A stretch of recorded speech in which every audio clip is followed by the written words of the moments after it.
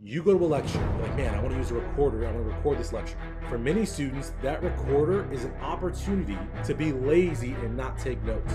For many students, that recorder is actually a handicap because you're going to spend a lot more time going back and re-listening to lectures instead of deepening your understanding. It's going to be an additional first pass. You got to change that. And one of the ways you change that, you should go to lecture prepared, having pre-read, having pre-made some notes to facilitate your lecture learning.